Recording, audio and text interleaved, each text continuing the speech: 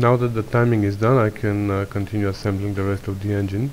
Here I started installing the cam followers, and I was using again a lot of oil everywhere. But as Chef Tash commented in my previous or one of my previous videos, it's much better to use assembly lube. It's much thicker and it sticks to the parts and stays there for a long time, where the oil, the regular oil, kind of drains down to the sump again, and then the parts remain a little bit dry. And when you start the engine for the first time, especially if it sits a couple of days after you rebuild it without starting it, when you start it for the first time, there is a high risk of starting it dry, actually, because also the oil filter needs to be filled up and everything. But in this specific case, if you remember, the engine wasn't showing any oil pressure on the gauge when I was running it before I took it apart. I believe that that was issue with the gauge or something else, because I checked the oil pump as I saw and there was nothing wrong with it. But still, I want to make sure that it's running well before I start the engine, so I'm planning to prime it. I'm gonna drop a shaft into the opening for the distributor, and I'm gonna drive the oil pump with my drill to make sure that there's gonna be oil pressure on the gauge, and to make sure that the oil fills up the filter and goes all over the engine before I attempt starting it for the first time. So that's why it doesn't really matter here that I'm using a normal engine oil. But let's focus on what is this guy doing here, because he assembled the whole engine while we were talking about oil and assembly loop here.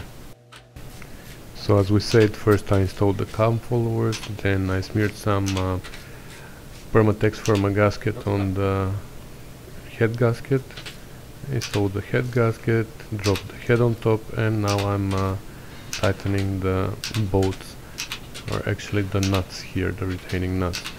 I checked the torque in the manual, it needs to be 80 foot-pounds here, but I went in 3 rounds. First I went with 50, then I went with 65, and the last third round I went with 80. And I was following the pattern which is shown in the manual. You start from the center and then go in like circles around until you reach the two ends of the block. This is to avoid warping on the head.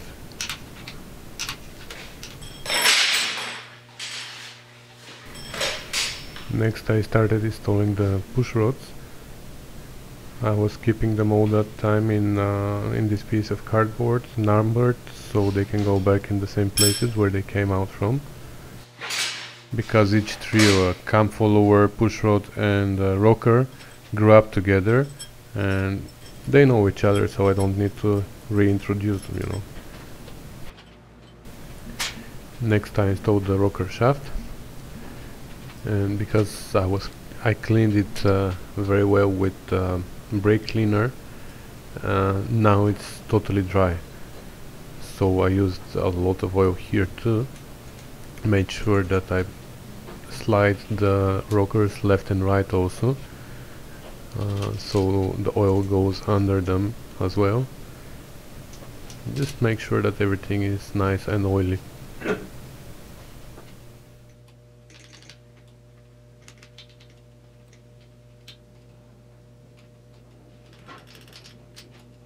And then when I was tightening the nuts, I tried to keep the shaft straight and tighten a little bit one nut, then the other, then the next one, etc.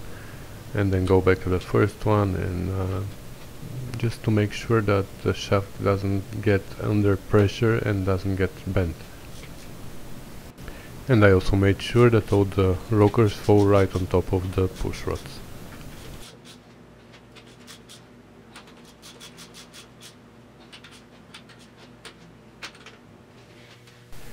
Then I adjusted the valves.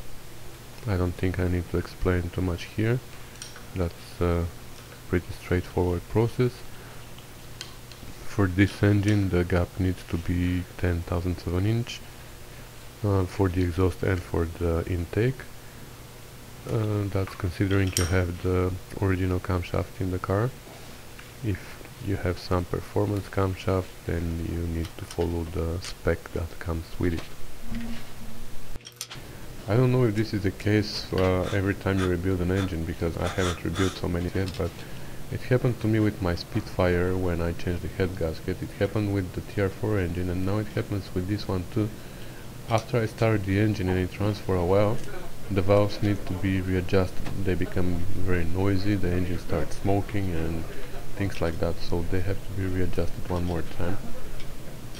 Again, I don't know if that's normal or it happens only to me, but that's what's happening.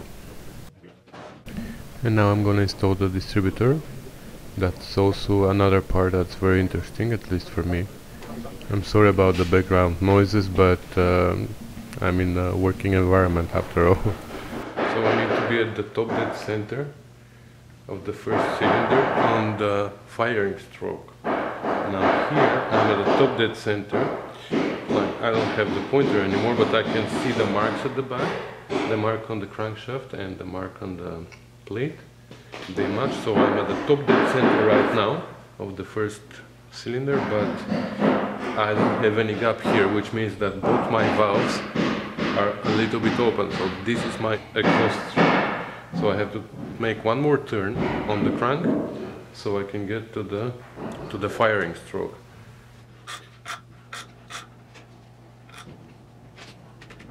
So right here, I am at the top dead center of the first cylinder again, and now I have a gap on both valves. So this is when I'm firing on the first cylinder. So with the crankshaft in this position and obviously the camshaft in this position, we have to lower the drive shaft for the distributor in this position. You see how this slot is a little bit off center, so it needs to be from the center up, and it needs to end up in this position diagonally. So for this reason it needs to go a little bit like that, so when it goes down and the teeth slide, it's gonna spin and it's gonna end up in this position. So I'm gonna lower it like this.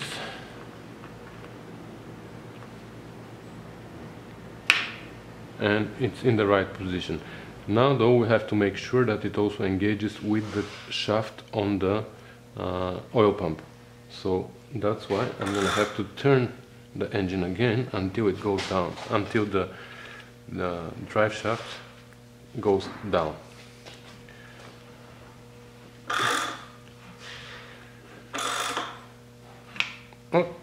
So now it's engaged with the oil pump shaft.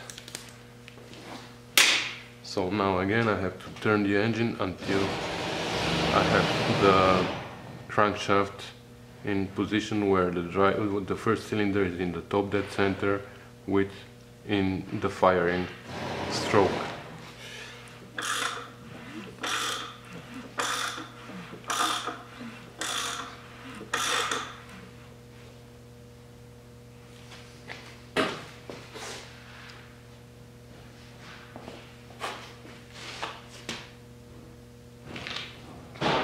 Okay, but I think we are one tooth out.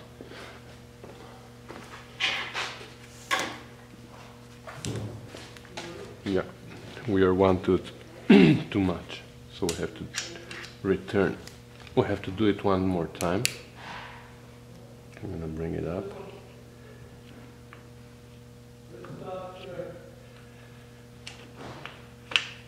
Yeah. Okay, and now I have to repeat the same procedure, because again it's not engaged to the oil pump shaft.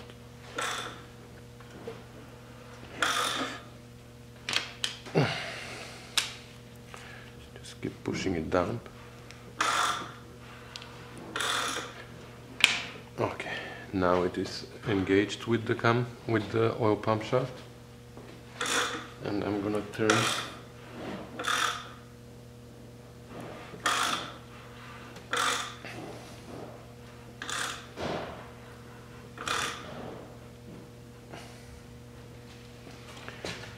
Yeah, that's the correct position. So I'm gonna move the camera so you can see. That's the correct position for the drive shaft. Okay, that's the procedure, but now I'm gonna have to take the drive shaft again out because I want to measure the end float.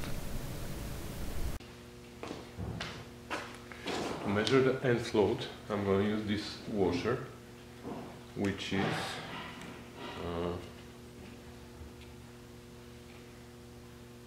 is 63 thousandths of an inch.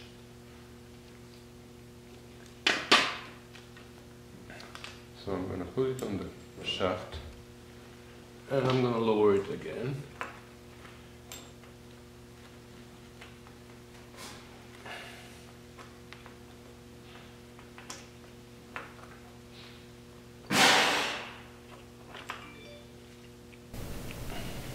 Did you just check your phone? It was mine.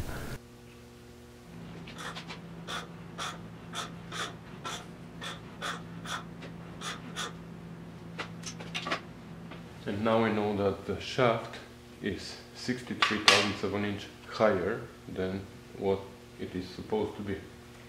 Now I'm gonna put the distributor without gasket.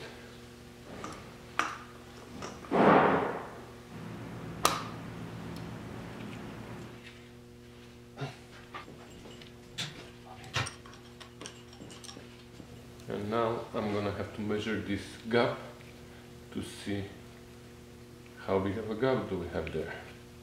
So I'm just gonna grab a random combination of leaves. Wow! And it's almost the perfect combination. Just a little bit thicker. Oh, that's too thick. Oh no, actually, that's perfect. Well, you serve your friend?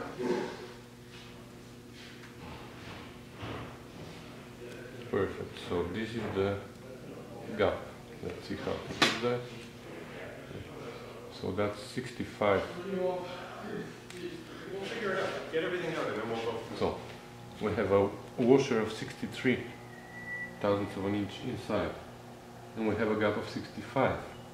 So if we remove the washer, we will go down by 63 thousandths of an inch, but because we have 65 gap, we will still have 2 thousandths of an inch gap, which means that we need 2 thousandths of an inch to cover this gap. Then we're gonna be at 0, and then we need 5 more to have 5 thousandths of an inch end float. So we need 2 plus 5, 7 thousandths of an inch gasket. And we have here 3 gaskets. So let's see. Alright, 7. So this is the perfect gasket. Let me see the other one. Oh, they're all 7? Yeah, they're all 7. So we only need 1 gasket. So now I can remove the washer and install the gasket.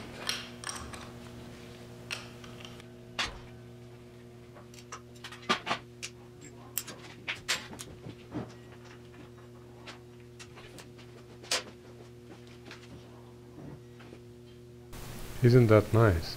Gasket maker, gasket, distributor, everything. And hey, wasn't I gonna prime the engine just before I started? Right, I remembered about that a couple of days later. Anyway, so I installed the gasket here, but a couple of days later I had to take it out again and install new gaskets after I primed the engine. Now take a note here at the position of the distributor rotor. That's the correct position when the crankshaft is in the top dead center of the firing stroke of the first cylinder.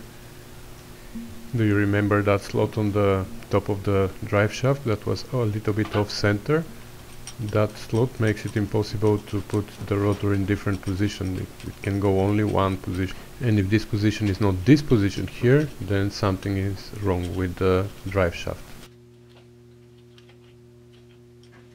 And later I'm gonna show you how I did the ignition timing.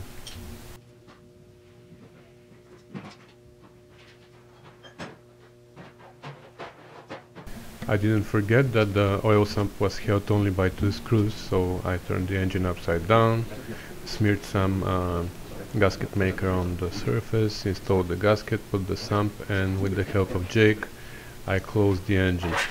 This is my proof that Jake was part of the rebuilding of this engine, and if anything goes wrong, it's his fault, it's not mine, okay? The rest of the engine assembly is pretty straightforward, so it doesn't need too much explanation, except of here, this oil deflector is another brand new aftermarket part that doesn't fit. So I had to file it a little bit until it fits on the crankshaft. Yeah, but everything else was pretty easy and nice, and I don't think that I need to explain too much about it.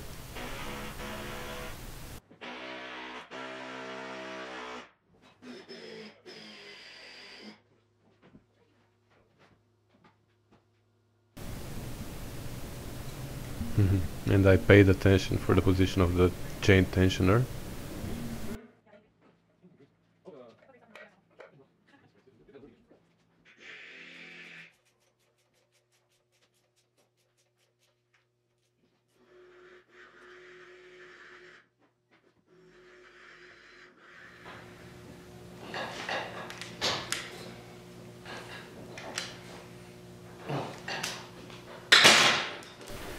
And finally the moment came when I was gonna put the engine on the chassis.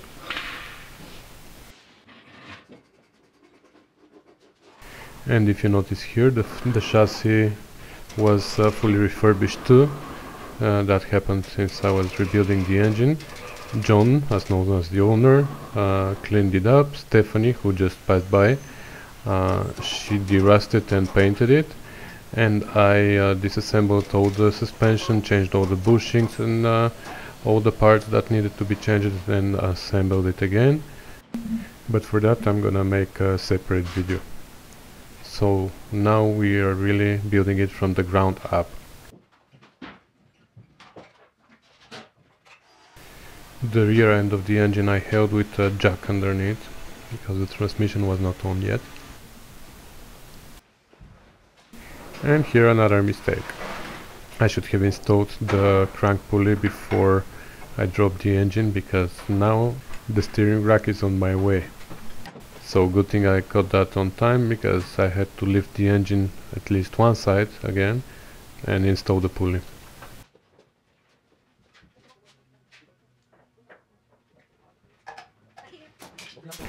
This, by the way, is not fast forward. This is the usual pace of my colleagues. This is how they work. Then I moved to the back of the engine and I started installing the flywheel. I didn't forget to install the bushing that goes on the flywheel. I believe it goes on the flywheel on the early models, and on the later models it goes on the crankshaft. And then I installed the flywheel. There is a locating pin, so you can put it only in one position. I torqued the bolts to 95 foot-pounds. And last but not least, I installed the clutch. I used the locating tool to position the disc on the right position and install the plate.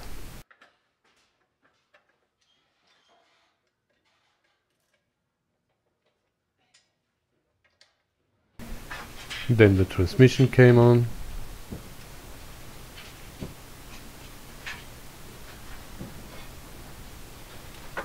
The starter.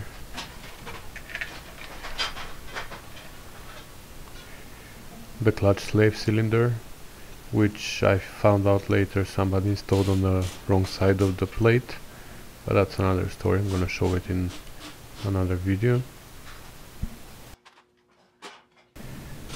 I connected the drive shaft, but because I'm missing one mounting plate here for the rear end of the gearbox, it's on a back order, it's gonna come soon, so I just put that piece of wood there to hold the transmission in place. Then I installed the exhaust and the intake manifolds.